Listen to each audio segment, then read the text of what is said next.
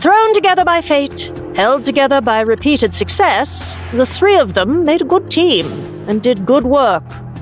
And because they worked so well together, they got all the most difficult, dangerous, and demanding cases. Happy was always threatening to quit, but never did. Partly because he enjoyed the company, mostly because he enjoyed the free medical benefits. JC made no secret of the fact that he was still looking for some solid proof on the fate of human consciousness after death. And Melody stayed because the Institute gave her access to the very latest tech. And because she couldn't hope to do nearly as much damage anywhere else. She moved happily back and forth in front of her assorted computers, scanners, and certain arcane assemblies of her own design, arranged on a collapsible frame. Picking up anything interesting? You wouldn't understand if I told you. Everything's operating as it should. All the motion detectors and temperature tests are fine. And there's not a single energy spike across the board. Rest assured that if anything ectoplasmic should deign to show its face in what's left of tonight, I am ready and waiting to analyze it in any number of interesting ways. A ghost mouse couldn't fart around here without me knowing. And if our ghosties and ghoulies don't present any measurable activity? Then that's why we have you. Though I often wish we didn't. Girl geek. Spice Girls fan. Children, play nicely, or there will be spankings. I hate it here. It's cold, it's damp, and I think moss is starting to grow under my testicles. Oh, there's a mental image I wasn't expecting to take home with me. Hold it. Happy's head came up suddenly, like a hound catching a scent. Hold everything. Did either of you feel that? Feel what? JC moved in close beside Happy and looked quickly around. We're not alone. There's something here with us. No visible presence. Can't say I actually heard or smelt anything.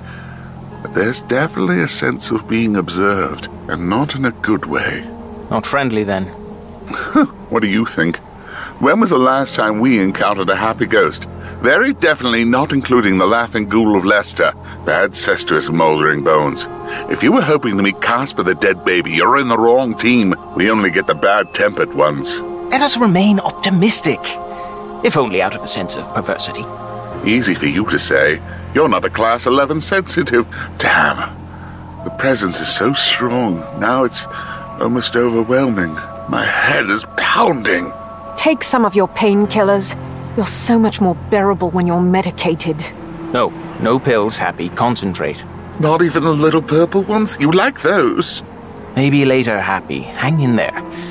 Melody, anything showing up on your instruments? Nothing. Not a damn thing anywhere. And no, I don't feel anything. You wouldn't. You have all the sensitivity of a nightclub bouncer. Not listening, not listening. According to the briefing files, an old lady was knocked down and killed in this very parking lot, just a few months ago. A reversing car ran over her. Driver swore he never even saw her. Could she be our ghost? I do good work with little old lady ghosts. They trust me. This doesn't feel like any old lady, JC. I'm not even sure it's human. I'm getting images now, sounds, associations, none of them recent. This is old, and I mean really old. Centuries past. Dark, brutal, hungry. I don't like the feel of this at all. Where is it? JC glared about into the harsh light of the car park and the darkness beyond. Can you narrow it down to a location or even a direction? It's everywhere. Happy turned round and round in small, stumbling circles.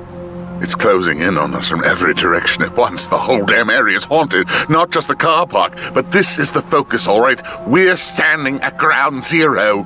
Melody, tell me something, Melody. Anything. My instruments are lighting up like Christmas trees. Melody moved quickly from one screen to another. But none of the readings make any sense. I'm getting sharp spikes in the upper electromagnetic range, massive energy surges almost overloading the sensors, far too strong for any human revenant. Something's coming, JC. Something huge and powerful. Coming up out of the past, out of the deep past, the really long ago. I've never seen readings like these, JC. We are off the scale here, people. It's been here all along, just waiting for some poor damn fools to break its bonds and turn it loose. Hold on, I'm getting something. On the radio station, I keep detuned for electronic voice phenomena. I can't tell where it's coming from, but... Oh, listen to this. It's in the air, all around us. There was rhythm in the sound, and definite traces of sense and meaning, but no recognizable words.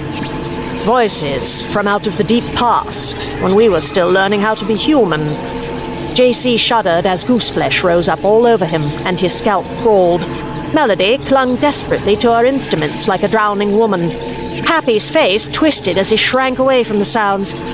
JC put a calming hand on Happy's shoulder and gestured for Melody to shut the sounds off.